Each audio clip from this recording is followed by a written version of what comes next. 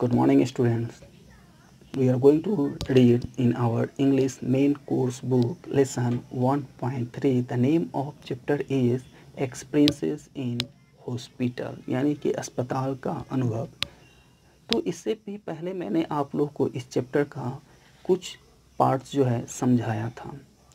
आज मैं आप लोग को फिर से इसके जो कुछ पार्ट है वो समझाने जा रहा हूँ। ध्यान से सुनेंगे। वन इज़ नगमा 74, यानी नगमा के बारे में हम लोग पढ़ेंगे।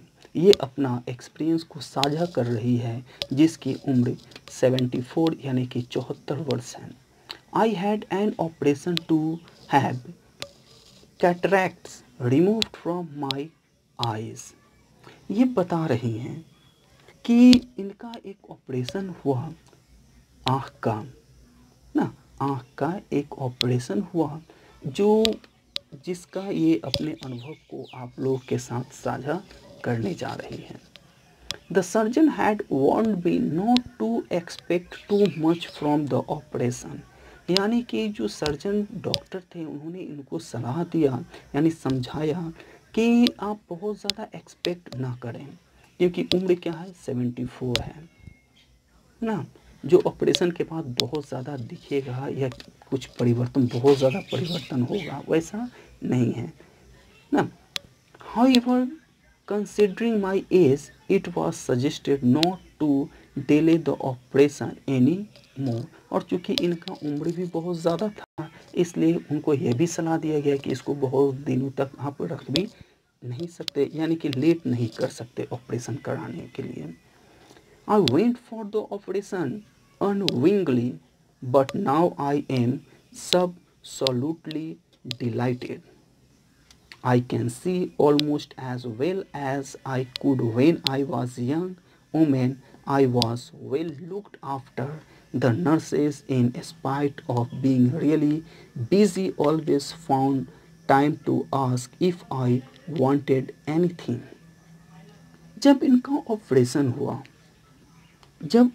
हुई तो ये क्या हुआ कि जैसा बहुत अच्छा इनका अनुभव रहा, ये अच्छे से किसी चीज़ को देख सकती थी, जैसा ये पहले देखा करती थी उस तरीके से इनके आँखों में रौनक आ गई। ऑपरेशन के बाद इन्होंने नर्स यानी सेविका को देखा जो वहाँ पे हमेशा तैयार रहती थी और व्यस्त रहती थी किसी भी काम को करने के लिए जो ये चाहते थे, यानी इनकी सेवा करने के लिए वो हमेशा क्या रहती थी, तैयार रहती थी ना। और they took particularly good care of me while my eyes were bandaged and I couldn't see to go to the bathroom। और वो नर्स जो थी वो इनकी देख रेख हमेशा लगातार अच्छे तरीके से किया करती थी। जब इनके आँखों में ऑपरेशन के बाद जो पट्टी बांधी गई थी और जब ये पूर्ण रूप से देख नहीं सकती थी तो उनको शौच के लिए बाथरूम तक ले जाने और ले आने का कार्य ये नर्स ही यानी सेविका ही कराया करती थी। तो ये कह रहे हैं कि वो सेविका इनके लिए बहुत बेहतरीन महिला थी जो इनकी देखरेख अच्छे तरीके से किया करती थी। Next is Hamid. हमीद का जो उम्र है वो 56 वर्ष है। हमीद 56 वर्ष का है। When I woke up, it came to me as a great surprise। ये बता रहे हैं कि जब सो के उठे तो उन्होंने इनके पास एक आश्चर्यचकित करने वाली घटना घटी। क्या थी? The nurse told me I had been found frozen on the park bench where I had been sleeping in the open। यानी जब ये सो के उठे तो इनको एक आश्चर्यचकित करने वाली घटना क्या थी कि इनको सेविका ने बताया कि ये पाए गए हैं, इसलिए ठंड लगने की वजह से, ठंड लग रहे थे, है ना, ठंड लग रहा था और ये खुले में बगीचे में जो सोए हुए थे तो इनको ठंड लग गई थी जब ये खुले में सोए हुए थे। They said that the frosty weather might well have resulted in my death। और इनको यह भी बताया गया कि जो इस तरह का मौसम था और इनको ठंड लगी हुई थी इस कोल्ड की वजह से, इस मौसम में इनकी मृत्यु का कारण भी वो बन सकता था। But all the doctors could do was give me a checkup and discharge me।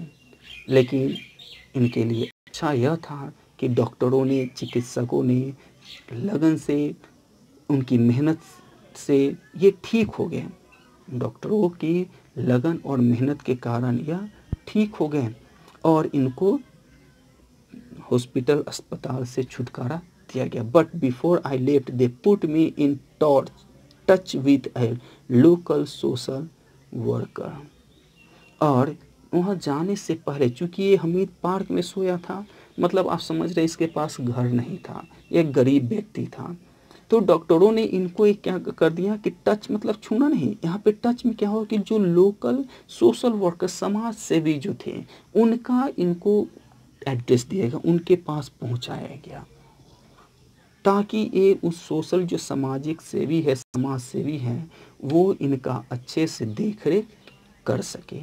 तो ये था एक्सपीरियंसेस इन हॉस्पिटल का कुछ पार्ट्स, जो अलग अलग मरीजों ने अपना अनुभव को आपसे साझा किया।